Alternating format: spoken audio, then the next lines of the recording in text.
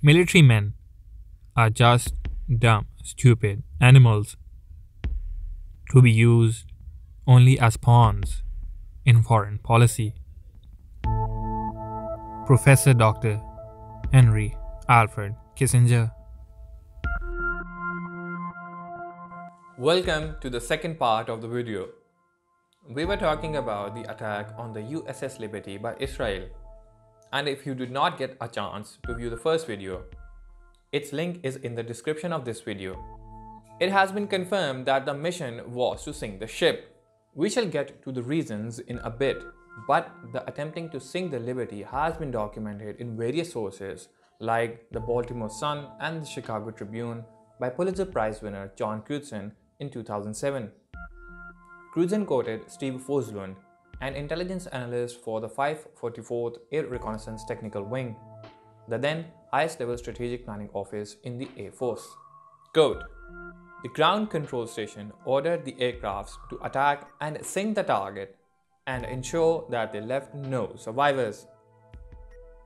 Bryce Lockwood, a recipient of the Silver Star for Heroism and an ordained Baptist minister, maintains that the only reason the Israeli armed forces were not able to sink the Liberty was the running out of ammunition.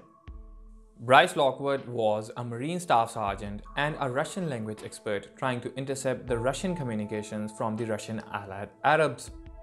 Donald W. Pagler has repeatedly explained the same narrative in various appearances regarding the Liberty. He was a crypto technician on board the Liberty and had gone through 3 years of PTSD therapy in the 1980s due to survivor's guilt.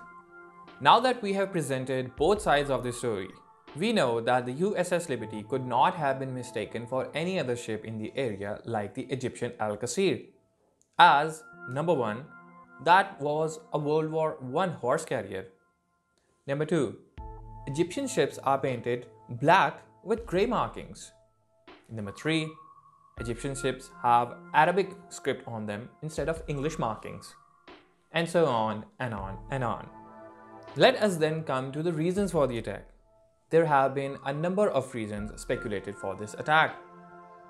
From Israel trying to pull America in the war, to trying to hide the atrocities Israel committed during that war, there have been at least more than a couple of reasons quoted by the people who were involved directly or indirectly in the incident to be the main reason for the attack. In our analysis about the plan to blame the attack on Syria or Egypt and involve US in the war, well, there was no need for that as Israel had already almost won the war. One premise is that Israel had committed grave war crimes and the Liberty had recorded those activities.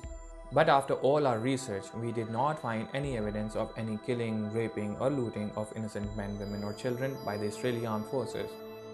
But under the Geneva Conventions, prisoners of war have to be taken care of in a proper manner. Israel had captured about 800 to 900 Egyptian soldiers at El Arish and brutally murdered them because they needed their troops to attack the Golan Heights, a rocky plateau of huge political and strategic importance in southern Syria. They could not dedicate those men to handle the Egyptian soldiers who had surrendered, and so kill them all.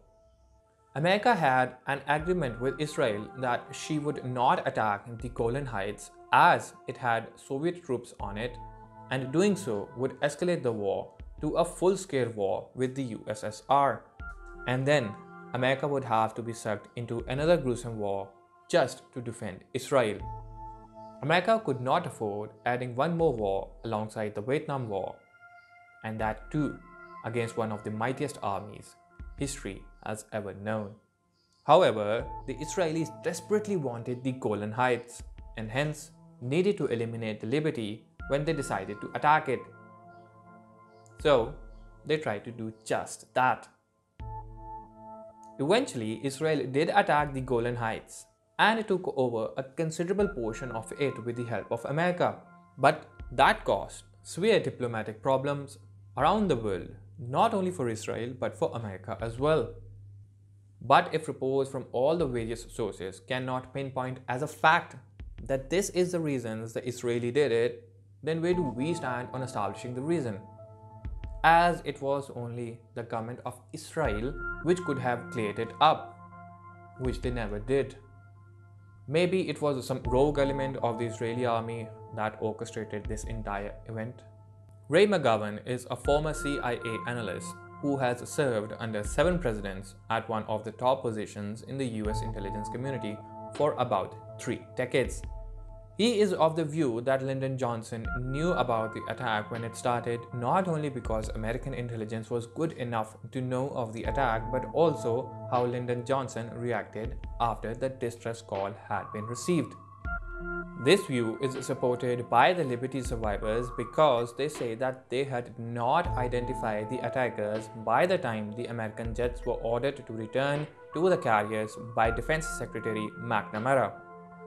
So, how did he know that it was the Navy and Army of Israel that was attacking them? Ray claims Johnson himself ordered the recalling of the American fighter jets, saying that "I do not want to embarrass an ally." It is obvious that had the US jets reached the Liberty that day, history would not have been as kind to Johnson or Israel as it has been till today.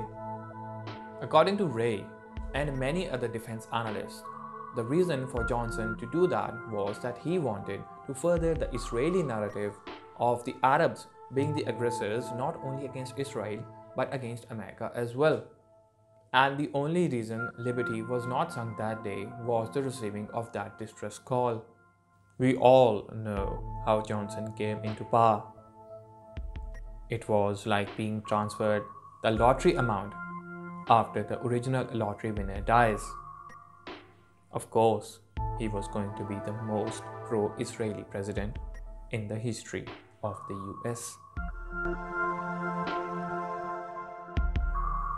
We are benefiting from one thing, and that is the attacks on the Twin Towers and the Pentagon and the American struggle in Iraq.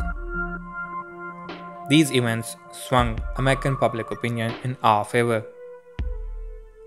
Benjamin Netanyahu.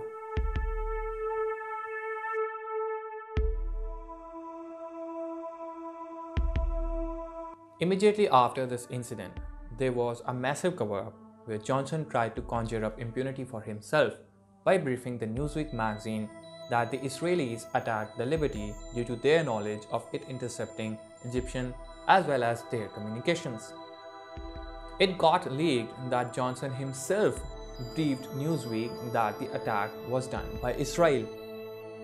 Then, the Jewish lobby for informing the American public about the act planned to accuse Johnson of blood libel, and that would dry up his re-election campaign funds from the Jews. Thomas L. Hughes, the director of State Department's Bureau of Intelligence and Research in '67, have publicly explained how the Israelis started blackmailing Lyndon B. Johnson, after which they had the heads of the Jewish organizations soften their approach to the Vietnam War and provided intelligence on the Russian surface-to-air missiles that the North Vietnamese were using against American fighter airplanes. In exchange, Johnson crushed the Defense Department's inquiry of the Liberty attack. You can easily find Admiral Bobby Ray invents a detailed account of it on the internet. The only good thing of this entire episode of misery was the intriguing way how Liberty managed to avoid sinking. Sometimes, blessings do come in disguise. And of course, fortune does favor the brave. The Israelis were jamming all the working frequencies of the Liberty, but not the ones that were not operational. What happened was that one whip antenna had not worked right from the start when the Liberty had started its journey, so much so that it did not even have a wire strung to it. A radio man by the name of Terry Halbardier took a reel of coax cable from the deck and strung that line to that antenna, connecting it with one of their transmitters.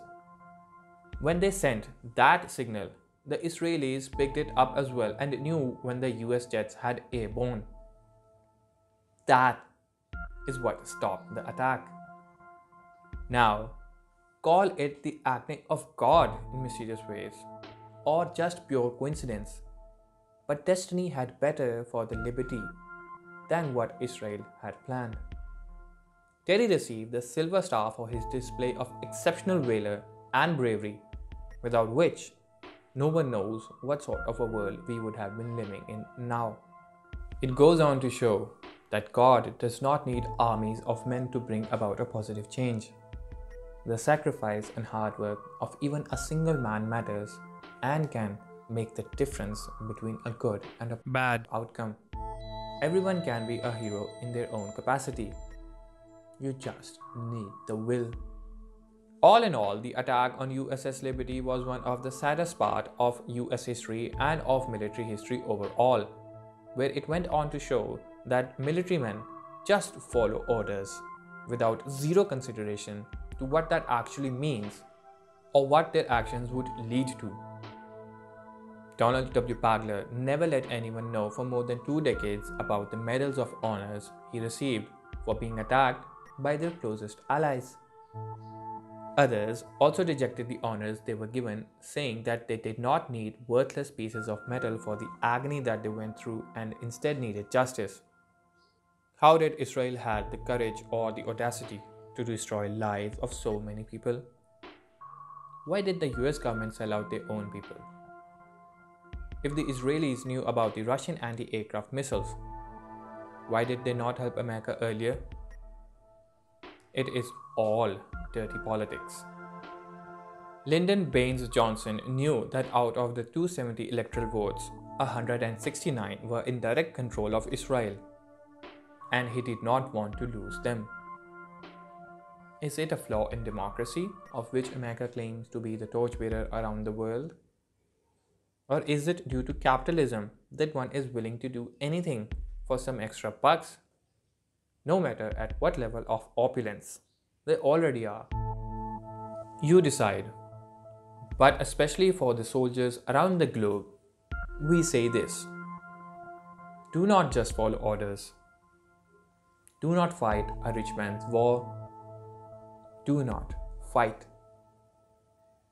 Until the next time, this was your host, MHB.